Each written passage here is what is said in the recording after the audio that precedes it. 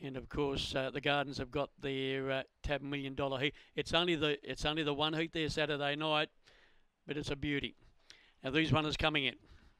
6th event. $10 million chase heat number 1. Second line, Hardaway Titan, Flying Bazza, Zipping Bailey on the outside.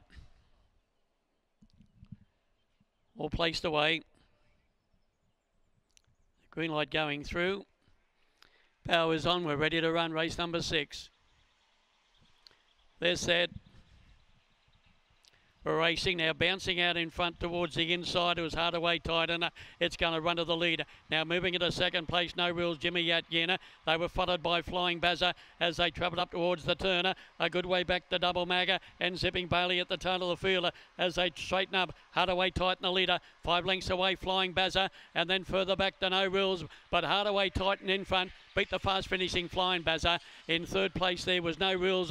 Fourth to finish Double Magger. And then came Zipping Bailey and Jimmy Yatgin was last of all. Number 2, the winner, Hardaway Titan, and gave a beautiful exhibition out in front. And he's run around about the 25 mark. Number 2, Hardaway Titan, by Barsha Bale, My Lady Day, owned and trained by Ron Marston. Second to number 4, Flying Bazza, found the line strongly. Barsha Bale